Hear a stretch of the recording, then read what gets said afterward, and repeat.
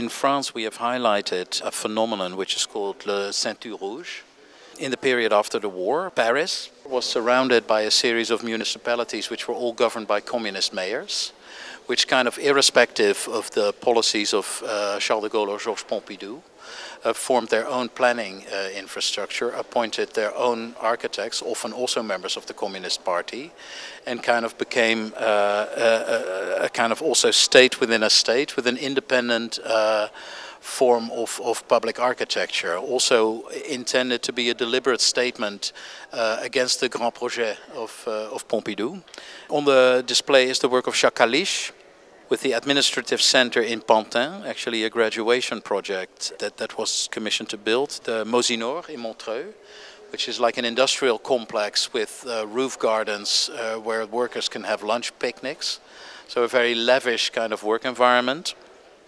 And those were both members of the Communist parties, basically in effect through ties with the Communist parties. The third building is the Prefecture of Cergy-Pontoise in Val d'Oise.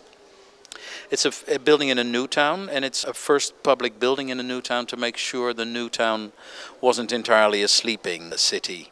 It was originally a hotel in Brazil, but because of superstition of the local population about the symbolism of the inverted pyramid, it didn't get realized there. It was built here as the prefecture of 6 new towns like Ivry, Cergy-Pontoise, etc., around Paris.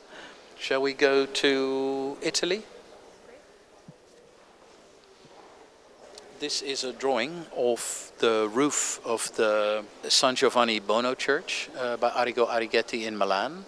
A church that is in a way the center of the Sant'Ambrogio neighborhood in Milan. A church that basically was built by the municipality of Milan. But I think what is interesting is the fact that it's got a hyperbolic paraboloid shape.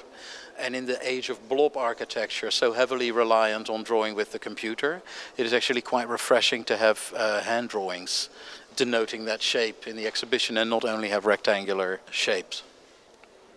So this is the San Giovanni Bono Church, actually a gift of the city of Milan to the Catholic Church in order to provide an anchor to what is essentially a large residential plan. In Italy, after World War II, you had a project which came to be known as the Ina Casa Plan, which was a massive social housing effort, to provide housing to the homeless after the war, but also an enormous employment project, basically so that a huge amount of unemployed people would find work in the construction industry.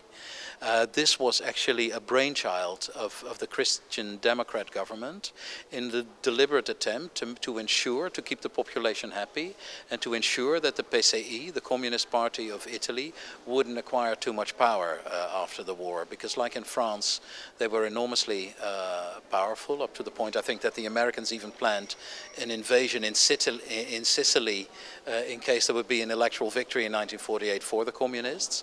And the Ina Casa plan, the reconstruction plan, is also partially funded by the Marshall Plan for the recovery of Europe. So there's a lot of American money, Christian Democrat money in it as well. So what you see as a kind of communist endeavor in Paris, you can actually see here as a more right-wing endeavor.